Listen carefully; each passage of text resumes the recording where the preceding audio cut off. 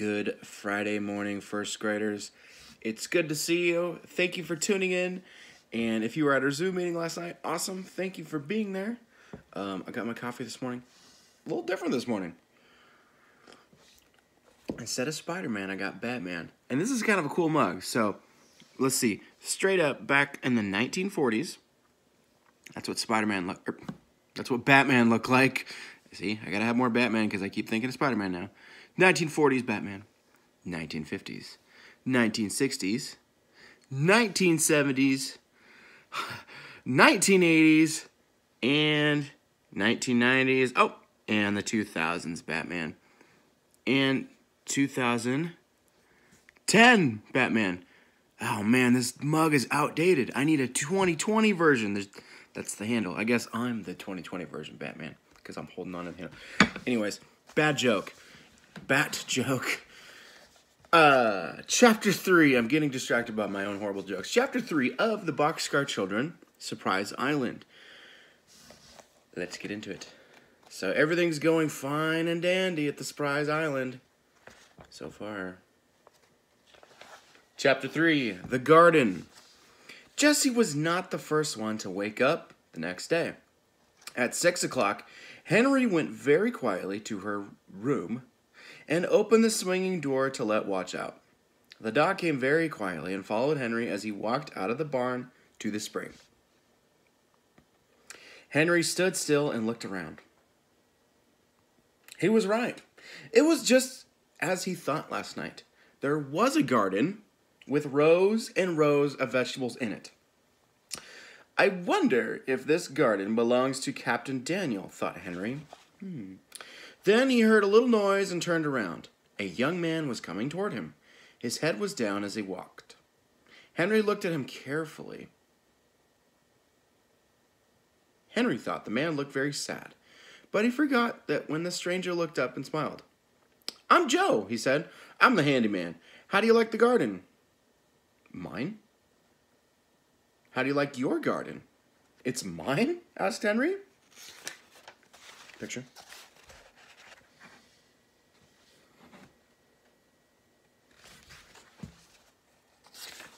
Yes, there are two gardens on this island. One belongs to Captain Daniel, and this one is yours. "How did that happen?" asked Henry. "I just got here."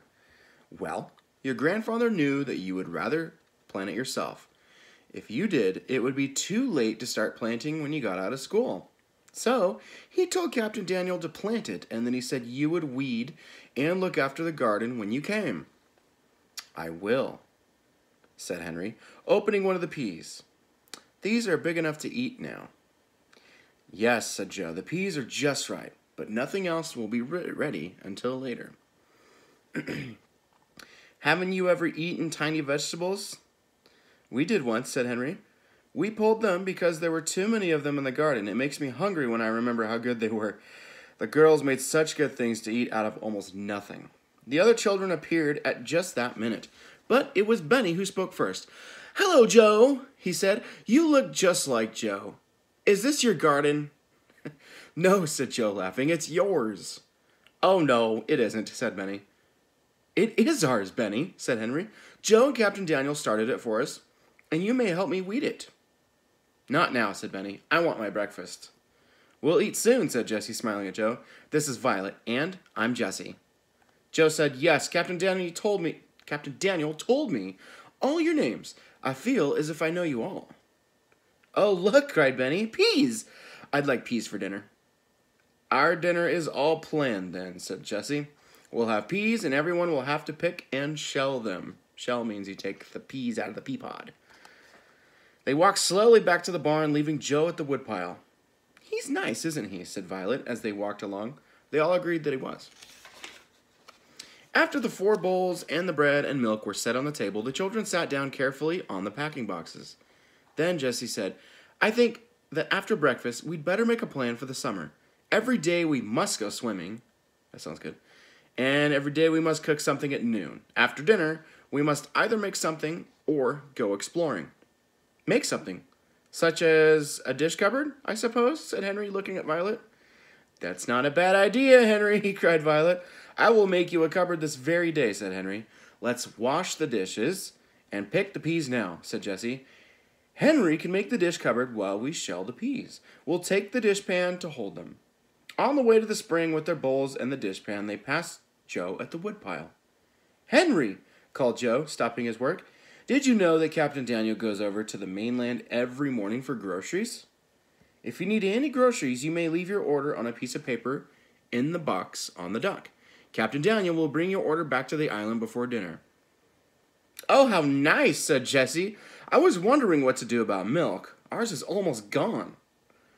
Just write what you want and I will take it down now, said Joe. Here is my pen. Jessie and Henry sat down facing each other on rocks to think. We must have butter for the peas, said Jessie, writing it down on a piece of paper from Joe's pocket. We want bread and 4 bottles of milk every day all summer, said Henry. Sugar, called Benny, and some dog bread for Watch. Good, said Henry. I almost forgot Watch. I want to go with Joe and see the little box, said Benny, taking Joe's hand. Let him go, said Violet. I'll wash his bowl for him, and we can pick peas without him. Then the older children set to work. They picked enough for dinner, but lots of peas were left. Enough for 2 more dinners, said Henry, very pleased. And more will grow. Now I will start that cupboard while you girls shell the peas. How many places you need to put things, Jessie? 1 shelf for spoons and things, said Jessie. And 1 shelf for dishes, said Violet. And 1 shelf for pans and kettles, said Jessie. And an extra shelf for groceries. The 2 girls sat in the open door of the barn shelling peas. Henry began building the cupboard. Picture Henry building the cupboard. And the ladies shelling the peas.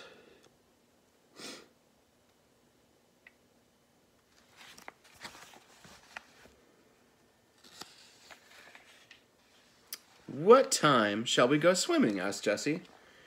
We could go in right before lunch, said Henry. Or, if you were too busy cooking, we could swim before breakfast. And maybe again at 4 o'clock. Fine, said Jessie. Before breakfast when we feel like it. 4 o'clock when we don't. Maybe both. And go to bed at 8 o'clock or as soon as it gets dark. Oh dear, do we all have to go to bed so early? Asked Violet. You'll want to, believe me, said Henry. You wait and see. When the peas were shelled, Benny came running back. It's a big box, Violet, he said, and it has a little door and will hold lots of bottles of milk and everything. I like to open the door and take out the things. What did you take out? Asked Violet. Oh, Captain Daniel let me take out some letters and packages, answered Benny. Maybe you'd like to do that every day, said Benny, said Henry. You may take the order down to the box. Then you may get the groceries and letters when they come home. I'd like to do that, said Benny. Captain Daniel was there, and he said he's bringing our groceries soon. Then I can open the little door and get them. That's fine, said Henry. He was glad to please Benny and get a little work done at the same time. Come and hold this door for me, will you? Oh! Our cupboard has doors, said Violet. She watched Henry put 2 pieces of heavy cloth on the doors so they would open and shut. The morning passed very quickly. Jessie lighted the little stove, boiled some water in the kettle, and put in the peas.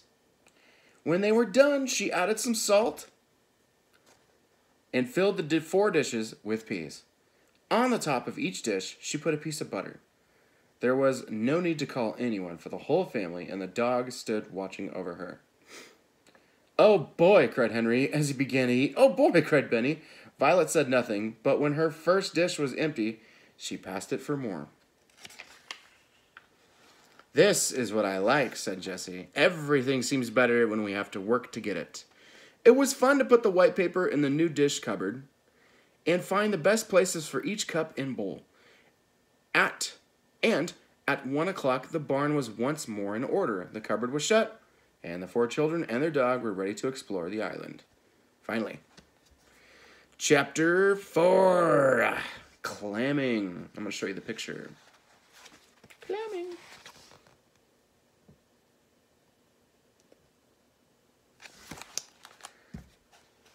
The children walked through the beach grass and sat on the sand. That sounds great right now. I would love to be at the beach. Wouldn't you? Oh, yeah. That's good. Jesse, look at that, cried Benny, pointing. As he spoke, a stream of water shot out of the sand. But Henry did not stop to say how pretty it was. Clams, he shouted. He jumped up and took a stick from the beach. The rest of the children and the dog ran to watch Henry as he began to dig. Sure enough, he took a real clam from the wet hole. Have you ever seen a clam? Have you ever held one? If you haven't, it's pretty cool. Got to be near the ocean, though. Oh, I wish I had a shovel, cried Henry. There are lots of clams here. See the hole? See that? Let's run up and get 2 big spoons and... The dishpan, cried Jesse. They raced for the tools, leaving Benny and Violet with a stick. When they came running back, they found that Benny had dug out another clam. I'm going to keep mine, said Benny, very pleased with himself. It is such a pretty purple color. You can put all yours together in this pan, said Benny.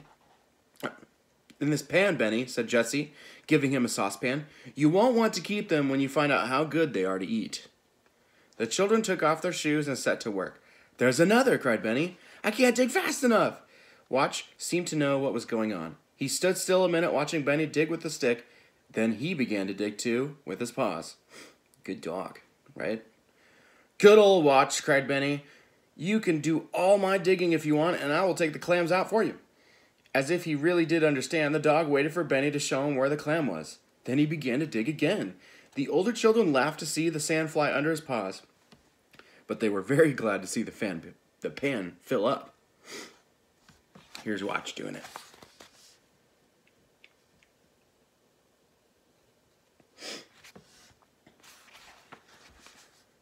I suppose these are for dinner tomorrow, said Henry as he threw a clam on the pile. Yes, said Jesse. These will keep all right here. We can cover them all over with seaweed. I think we have enough, said Henry, looking at the pan. We went to the water and pulled out a lot of seaweed. He spread this carefully over the clams. I wish we knew what was around that next point, he said. Let's find out. We're exploring now, Benny, said Violet. You must keep your eyes open. Benny's eyes were certainly open when he went around to the point. In the water near the beach was a little raft. Oh, I know that. Grandfather fixed this place for us to swim in, said Benny. Of course he did, said Henry. The water here can't be over my head, but it is deep enough for swimming. The children explored until 3 o'clock. Then they all agreed to go swimming and went to their rooms to put on their suits. When they came back to the beach, they all walked together in the water. Cold, said Benny, walking out again. I like warm water. That's because you're not in all over, said Jesse, laughing. You just watch Henry, and you'll soon like it. They all watched Henry as he went quickly into the water and began swimming hand over hand to the raft. Watch swam along beside him. It's great, Henry shouted as he sat on the raft. Come on out, Jesse. I will, just as soon as I get Benny in, she called back. You'll never be warm unless you go in all the way, Benny. But Benny would not go in. He sat in his swimming suit, throwing stones into the water. Violet was down at the beach looking for seaweed. She said she would stay with Benny while Jesse swam out to the raft. As Jesse and Henry sat with their feet in the water, they saw a man coming. It's Joe, said Henry. It was Joe, and he was wearing a swimming suit. Henry watched as Joe came along the beach and sat down beside Benny. How is the water today? Asked Joe. It's awfully cold, replied Benny. It's ice melted. I guess that's because you haven't been in all over, said Joe, smiling. Yeah, that's what Jesse says, said Benny. That is called rockweed, said Joe suddenly, as Violet picked up a long piece of brown seaweed. There are beautiful seaweeds around here. See this dark green one on the sand? And here's another red one. Look! There's a piece of it in the wave. Joe went into the water and Violet followed him. Oh, there it goes, she cried. We've lost it. Benny was standing up by this time, looking into the waves. He did not even feel the water washing over his feet. The seaweed came up on a wave and went down again. This time, Benny went after it. I got it, he shouted. He was right. He had caught the red seaweed, and he was wet all over. Good for you, Benny, said Joe with a smile.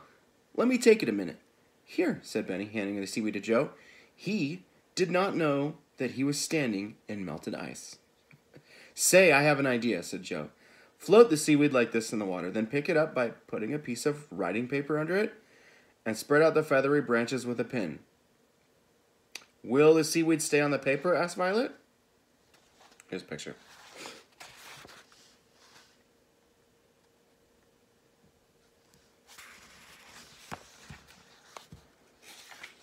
Yes, said Joe.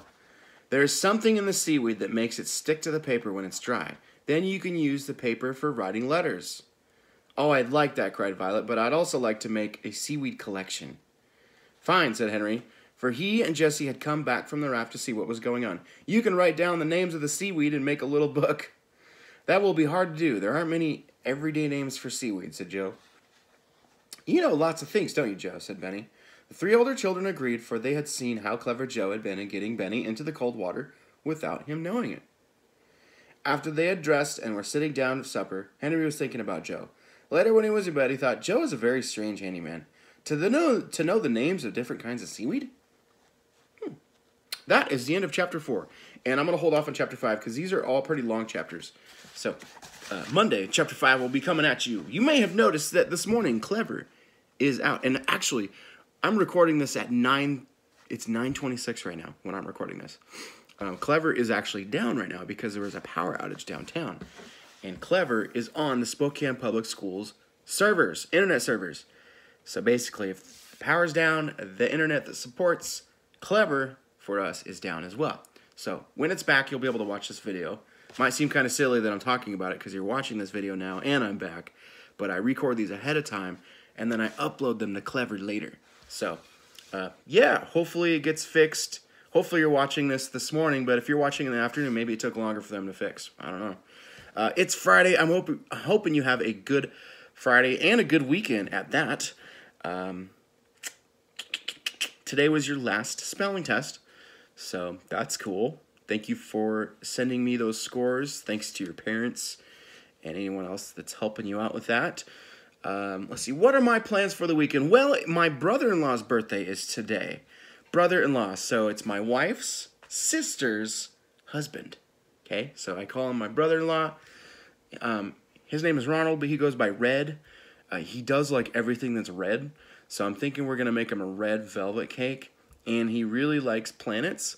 So, whoa, holy moly, there's a giant spider crawling on my floor. Oh my gosh. It just caught the corner of my eye. Ooh, it's coming towards me. Whew, it's nasty. I'll show you in a second. But anyway, my brother-in-law's birthday is today, and we're having a party for him tomorrow. We were going to do it outdoors, but we might have to reschedule it if it rains. But yeah, that's my plan so far. Thanks for tuning in. I'll see you Monday, and okay, I'll show you the spider. You're going down to the floor. Down. Oh, ooh, he's not moving. Oh, now he's moving. Can you see him? Holy moly, he's on a roll. Gross.